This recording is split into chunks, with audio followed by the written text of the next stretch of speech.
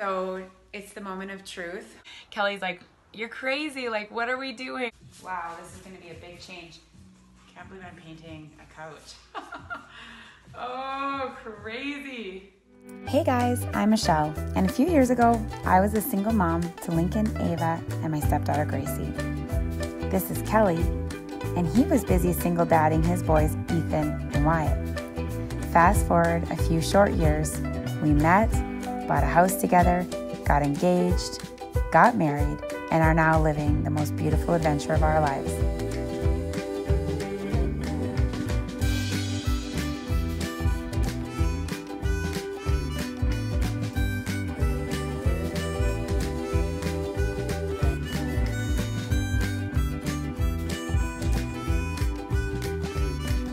Now don't get me wrong, being blended is not always easy, and we certainly aren't perfect, but follow along with us as we live our happily blended ever after.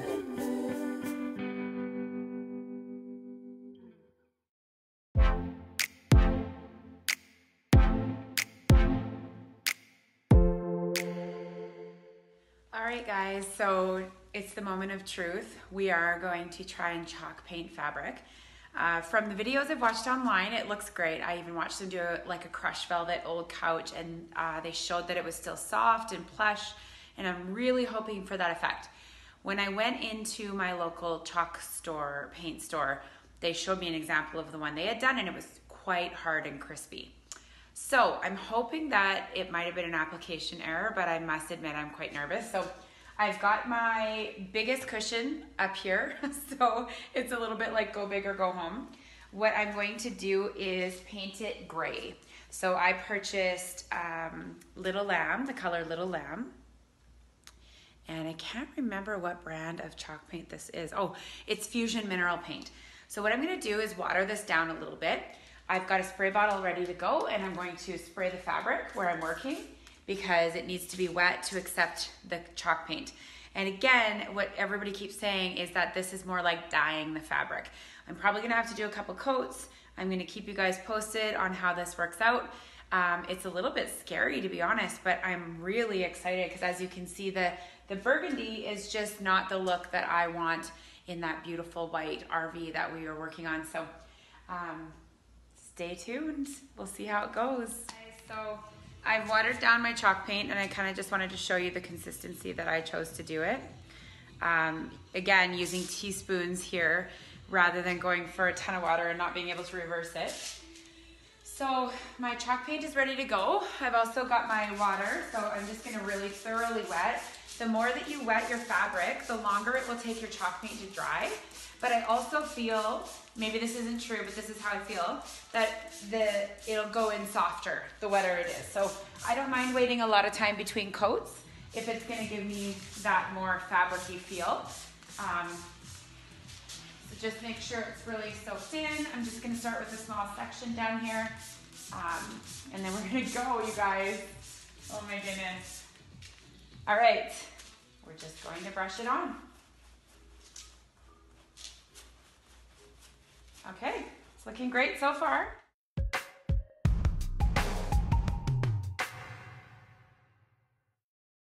I'm using a regular chalk or regular paintbrush, although you can use chalk paint brushes. And I'm just gonna go all the way over this until I'm seeing the same color all the way across. So far it's looking really good. Wow, this is gonna be a big change. What I'm loving is that the texture is coming through, because I do think the leaves on this are really pretty. I just don't particularly love the color.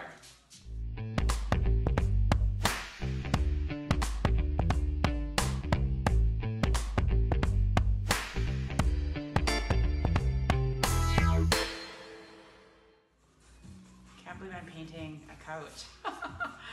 Oh, crazy. This takes my paint all the things to the next level, you guys. So I think that it's gonna be a bit, you know, like objective to know if all the fabric has gotten the same amount of paint. Okay, so you can see that the detail is showing through, and I love that. And I'm just gonna continue on working all the way through this cushion. I'll show you when it's over.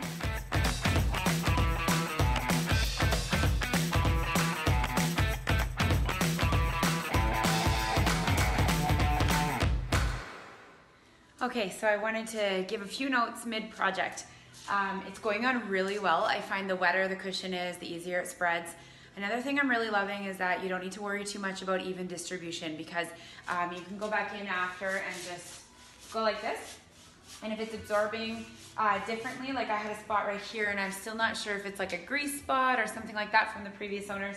So I just really wet it down with a spray bottle, took a fresh bit of paint and just went through, and it's still quite wet. Like you can see the dye, maybe you can't see this, but the chalk paint moves around on it still. So it's gonna be really great. I think with one more coat after this, I'm gonna be loving it. So again, like this spot right here, I can go in and touch that up with just a fresh dab of paint. And I'm really watering the paint down. Like it's so much easier to work with. And like that'll look a bit darker because I just put another coat on. But what I'm finding is that the fabric is absorbing it very evenly. So even though it went on a little bit darker there, the overall look is very evenly distributed. As I'm looking right now, I see kind of a darker spot right here. So I'm just gonna take a little bit more paint and go right in on top of that. And just spread it all out. But I am just loving this light gray. It's gonna look so good inside the trailer. I decided to go for the beachy theme, which is kind of creams and whites, light grays, and some pops of teal and shiplap and things like that. So I'm super excited, you guys. It's going on great. I will let you know if I have any more obstacles or tips and tricks. Hey guys, so my first coat on this beautiful dinette bench has been completed and I'm loving how it's looking. I'm gonna give you guys a close-up right away here, but I'm super excited because we have a horseshoe dinette in this RV, and as you guys know, we're a blended family of 6, and if my stepchildren from my first marriage join our family, which they do sometimes, we're a family of 8, so it'll be really nice to gather around this table, and I can imagine us playing card games and making all kinds of family memories in this RV. So here is the dinette. I'm gonna try to get up. You can see the texture of the pattern is coming through. Yeah, I'm like super happy with the color and how it looks. So stay tuned to see the finished product. Okay, so for me, this is the moment of truth. I'm going on to my back rests from the dinette. And as you can see, there's the other fabric, which I've already successfully painted, as well as some microfiber velvet type fabric. So I have been assured online that this is going to be a success, and I get to now find out if it is. So I'm going to get painting that, and I will give you an update soon. All right, so update on how the chalk painting is going with the microfiber velvet. So here's the color that it was previously, burgundy and tan. And then that is how it looks chalk painted so far. So I can tell to my own eye that it's gonna need a couple of coats. I would say the beige is coating better than the burgundy, but it's going on pretty good. I just hope it's not crispy. That'll be the true test when I update you guys tomorrow once it's all dry, because I think it's gonna take 24 hours to dry since I'm wetting it quite well. I'll let you know how it feels to the touch, and I will be honest. I still have these to paint. I'm just gonna get a spray paint, white chalk paint, to paint over the valences that are gonna go back up on the wall. So that won't take too long. Oh, I know what I wanted to tell you. So I started chalk painting my furniture for the dinette and was considering chalk painting the couch. And everybody online said, no, like as long as you get it nice and wet, water down your paint, sand it after, it stays nice and soft. And that is just not true. It just isn't true. So what I've decided to do is do slip covers. And I got a quote for reupholstering only 3 cushions here, because I was gonna paint some and do the reupholstering on the stuff that was really bad, and the couch. And just with those 4 pieces, it came out to be about $1,500, which to me, I just was like, no way. I've already spent a lot of money on paint and everything else. So that was a no. And then I went on Amazon, and I'm gonna link the actual slipcover that I ordered into this video. But it is a stretchy elastic material, and it's got elastic band on the back, so you can put it over anything and it sucks right up onto that piece of furniture. So I'm so excited that I'm going to be getting it on in 2 days, so I can see exactly how it's gonna fit here for the couch instead of having to recover or repaint this thing. And it's nice and soft and cozy, the fabric, so I'm really excited about how that's gonna look in here. Okay, so here's my update on chalk painting. What I discovered is that although you can paint fabric, it is quite crunchy, and I'm not loving the way that it feels for sitting on. So I went onto Amazon and I found some cushion covers, which I'm actually really happy with. And they are elastic and stretchy. So what I did is, I'm gonna put that right up. You can see that it's got a bit of a texture. It's super soft and cozy, which is what I wanted for the camper, because that's where we're gonna be spending a lot of time, is the couch and the dinette. And this particular, like the one that's good for a couch cushion, covers, you know, the squares, and that was $20. I used the same cushion cover for the long ones, and I just sort of had to tuck the fabric around because it doesn't fit perfectly, but it does the job. And once it's in there with cushions, you won't even notice. So that was the longest one, and then this one, the chair cushion fits perfectly. So these were all chair cushions. And then underneath this, which I don't think I can get to right now, I ordered the couch cushion, and this is the long dinette bench seat. And then I ordered 2 of these for the jackknife couch in the trailer. So altogether, these ones are $40. So altogether, I spent about $280 to recover the dinette and the couch. So I was really happy with that price. Like I said, it's elastic, super easy to put on, stays on really nice, soft, love the color. It's a dark enough color for camping that I'm not gonna worry about dirty feet.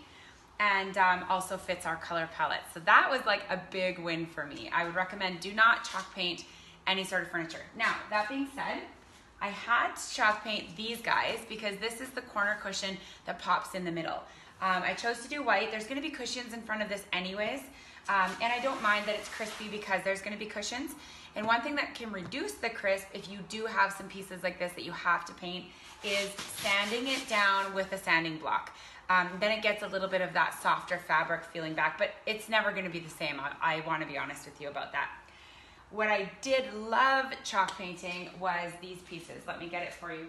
So this one got left out in the rain by accident. So it did have 2 coats on it and it melted off. But this is the piece that goes down beside the couch, and it was burgundy, and it paints up so nice. So these are like the valance pieces, but down around the dinette to cover, like, you know, wiring and things like that. All right, guys, check it out. I'm so excited that all of these panels, which I thought I was gonna have to spray paint in the trailer and make a big, huge mess, they actually come right off with those button screws. These are awesome to paint. They paint white. It looks beautiful. I can't wait to show you the finished product. So where I've been loving chalk painting is on the valences. It looks great. Don't care if it's crunchy. On the boarding around the dinette, looks great. Don't care if it's crunchy. Anything you want soft, I would recommend going to Amazon and getting some nice slip covers. I will link those in the bottom of this video for you guys as well. So that is my honest review on chalk painting fabric. We're almost there, guys.